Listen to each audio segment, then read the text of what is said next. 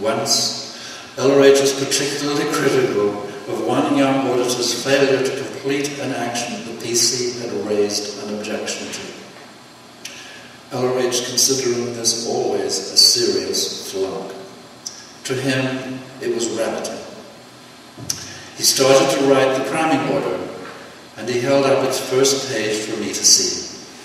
It consisted only of the auditor's name, the word cram, the date, and 2 large rabbit ears.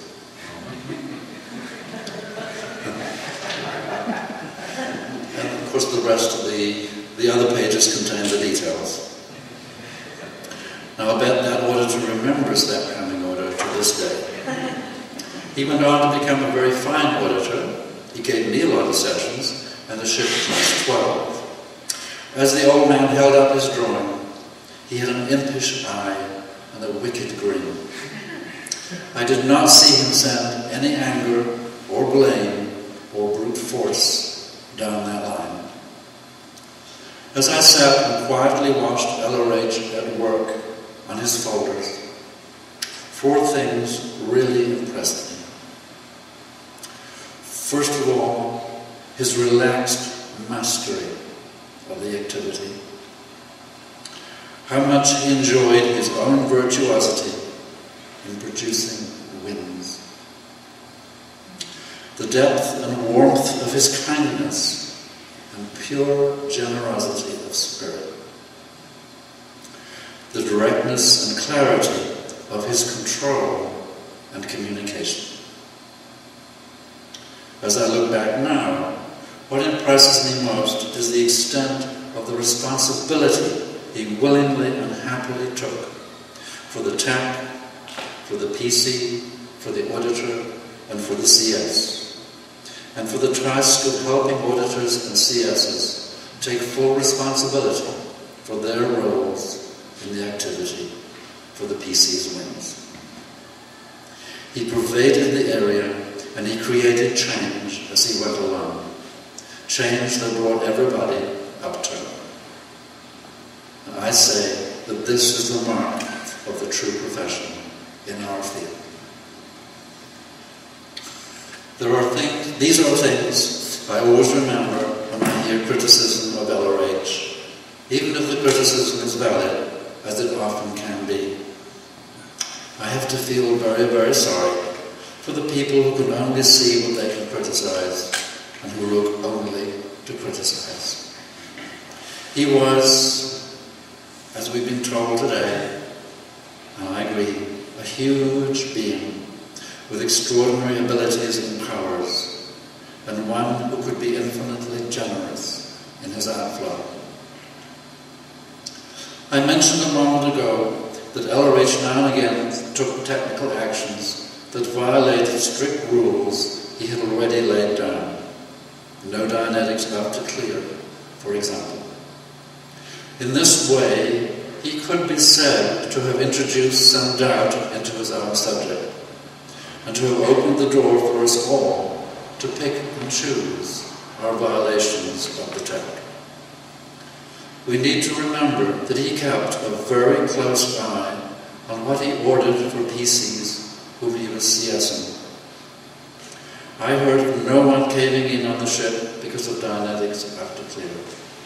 And it's inconceivable the LRH I knew would have forced any auditing on anyone. If he had wanted others to deliver Dianetics after clear, he would have issued the HCOB authorizing them to do it, telling them when they could and should do it, and how to do it. If we don't have that HCOB, we don't have clear right to follow his example. To do otherwise is to follow a hidden data line. A hidden data line leads to trouble and confusion sooner or later. It is perfectly true that throughout everything that he wrote or lectured, there were contradictions, some points of unclarity, some gaps. It is an odd point that he left them in place. I understand that towards the end of his life, he ordered a project for that purpose. It it doesn't seem to have been done. It still needs to be done, and I hope it will be done soon by people qualified to do it, willing to do it, and with the necessary resources to do it. With regard to explorations into tech since LRH's death, I'd like to say the following. I accept that many things have changed since LRH moved on, both in the external world and on the seventh dynamic. I am happy that it is so. It is possible that the changes have made some parts of LRH's technology irrelevant or unworkable. I very much doubt that changes make any difference to the basics of auditing and to the underpinnings of the technology and their many manifestations, meaning Dynetics, the grades, the rundowns, and the OT levels. I accept that there are some people who do not respond to the technology for one reason or another. We have plenty to do for those who do respond to it. I accept that people experience case gain from actions originated by others, or altered by others, or delivered by people not trained for them. I personally tend to be very conservative about changes to the accepted Scientology approach that has worked so well for me and for so many others. And please let me interject a personal note here, which is that I don't hold myself up as any shining example as a Scientology product. My situation is my situation. And I have nothing but gratitude to LRH and to all my CSs, my auditors, supervisors, crowning officers, and all other Scientology friends. Why am I conservative and cautious?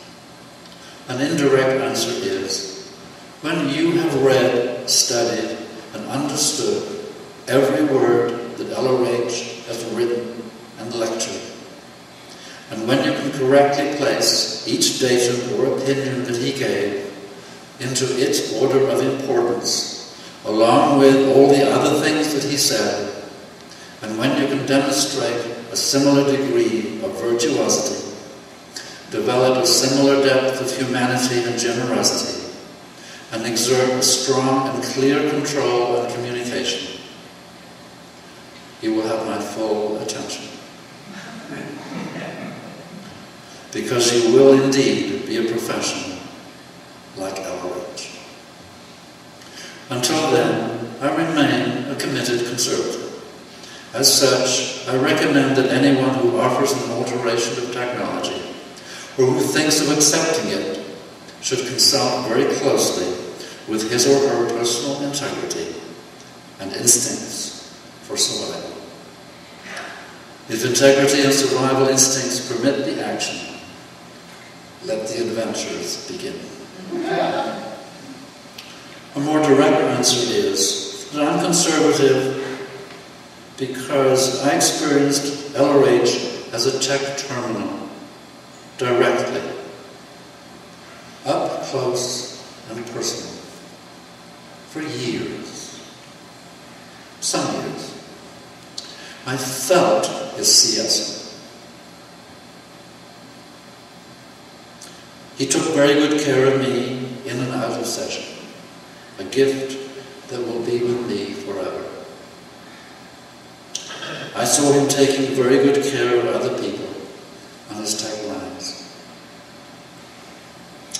I can't say that I got the full measure of L. Ron Hubbard, but I think I got pretty close. Now, when I view someone who has opinions about what tech to apply and how to apply it, I can say to myself, perhaps you were right. I am all for stable casing. What consenting adults do amongst themselves in private is not necessarily any of my business.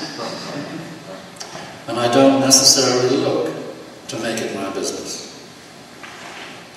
At the same time, I consider what I see of the one who seems to be saying, I know better. I compare that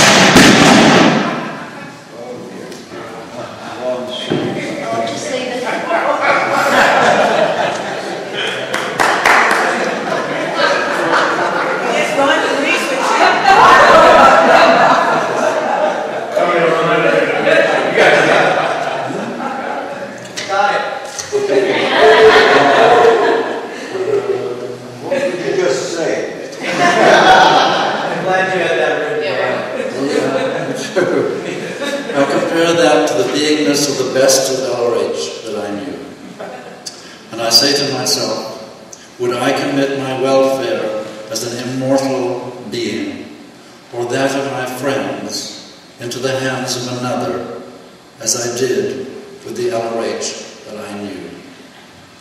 My instincts have so far prompted me to be cautious.